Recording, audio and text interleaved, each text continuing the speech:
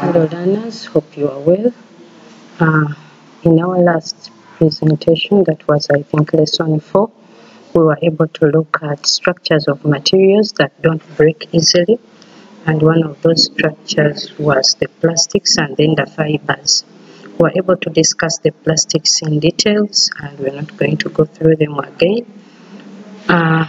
We're also able to look at polymers, and we say that polymers are compounds that are formed by a combination of many small molecules called monomers.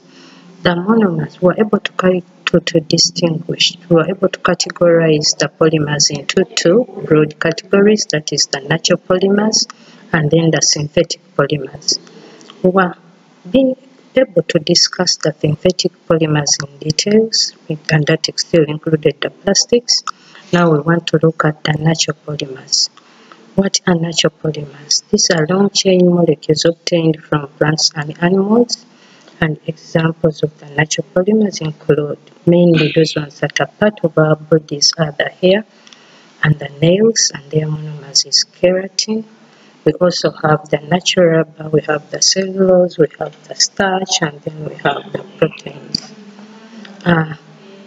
Natural polymers are can be classified according to their sources, where we get them from.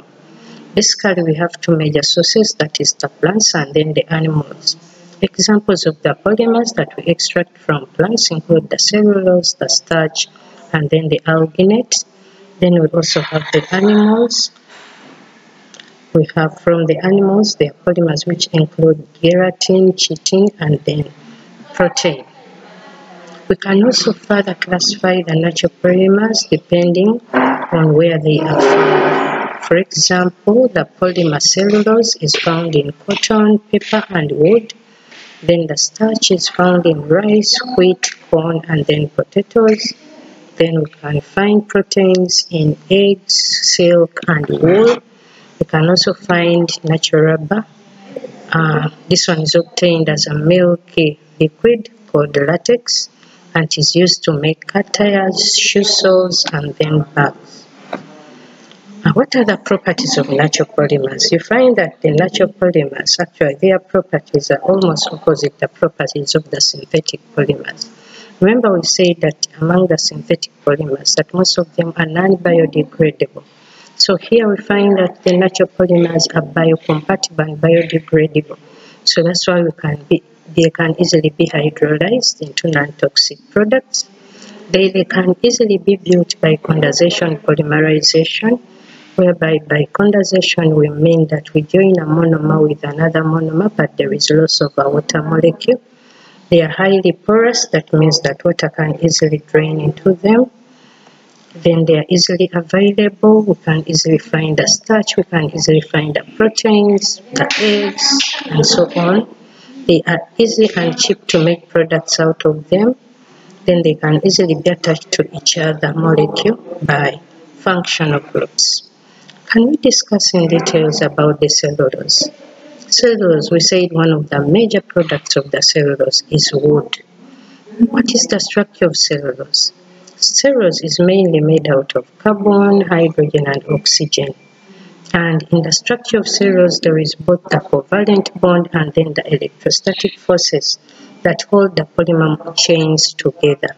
So because of the combination of the two, the covalent bond and the electrostatic force of attraction, you find that wood is very strong.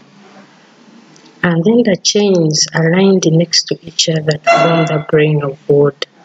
It also consists of long thin fibers called cellulose fibers. So you can see this is a structure of cellulose containing the oxygen, the hydrogen, the oxygen joined to the hydrogen by a covalent bond, and then a chain of cellulose joined to another chain by electrostatic force of attraction. What are the uses of cellulose? We've seen so many materials made out of cellulose. For example, paper, wood, rayon for clothes, cellulose acetate for films, and then they are a source of linen. Fibers are also made from polymers. We find that cellulose is made up of fibers. So what are fibers? Fibers are made from polymers. And these fibers are also classified into two, that is the natural fibers and then the synthetic fibers. The natural fibers are classified into three groups still, depending on their sources. We have those which are got from minerals, for example asbestos, which is dug from the ground. Then we have those from plants, for example cotton, sisal, jute, linen, hemp. And then we also have animals, for example silk, wool, and mohair. What are the uses of fiber? Fiber is used to make clothes, fiber is used to make threads. Look at the thread you put in the needle. If you actually split it, you'll see lots of fiber making one thread.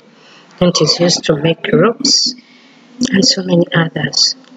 So now let's look at synthetic polymers. The synthetic polymers are the artificial polymers. These are man-made polymers which are made as a result of technological innovation and chemical treatments. And you'll find that we mainly treat the natural polymers to come up with the synthetic polymers. For example, nylon, polyester, rayon, and terylene. Now, what are some of the properties and uses of the synthetic polymers? I'll take an example of the polyester, which is used to make raincoats, hats, and then ropes. What are some of its properties? It is durable and resistant to many chemicals. It is strong but light in weight. Then it is easy to dry. It retains its shape. It's resistant to stretching, shrinking, and abrasion. So if you just imagine a raincoat, if it did not easily dry, would you be able to use it to protect yourself from rain? Then look at the rope. If it was not strong, could you easily use it for skipping? And if it was not light, could you easily use it again for skipping? So you find that really the properties match their uses. Then nylon used to make dresses, used to make swimming costumes, used to make track pants, windbreakers, parachutes, ropes, bedspreads, so many others. What are some of the properties? Nylon is also strong and elastic. It's easy to wash. It dries quickly and retains its shape after laundry. It's resilient and resistant to heat. That's why you can be able to wear clothes made out of nylon, because they will resist the heat and you can be able to use it over and over again. Then we have terylene, used to make plastic bottles, non-woven needle punched carpets, make automatic clothing vacuum packaging machines. Now, what are the properties of terylene? It is a very strong fiber. You will suffer very little loss in strength when wet. Then it is elastic in nature and possesses the property of resist creasing. It can be set into permanent plates when subjected to the correct temperature at the time of manufacturing. Terylene is also easily washed and it dries quickly. It is non-injured by acidic substances when used in the modern process. Then it also doesn't bleach when you subject it to cleaning agents. Then lastly, we also have rayon. Rayon is used to make clothes, curtains, bed sheets, blankets, carpets, bandages, and surgical dressings, to mention but a few. What are the properties of rayon? Rayon is a versatile fiber. Then it is soft, cool, and comfortable, and very good absorbent property. Rayon fiber has the same comfort property as other natural fibers. Then rayon can replicate the feel and texture of silk, cotton, linen, and wool. Rayon can also be easily dyed in a variety of colors, and you obtain something new that really will give value to you. Rayon has very low elastic recovery from any fiber. Rayon is very strong and reveals good durability. Rayon fiber is recommended care for drying, cleaning purposes only. Those are some of the few synthetic polymers we can talk about, and a few natural polymers that we're also able to talk about. Please enjoy the reading. Thank you.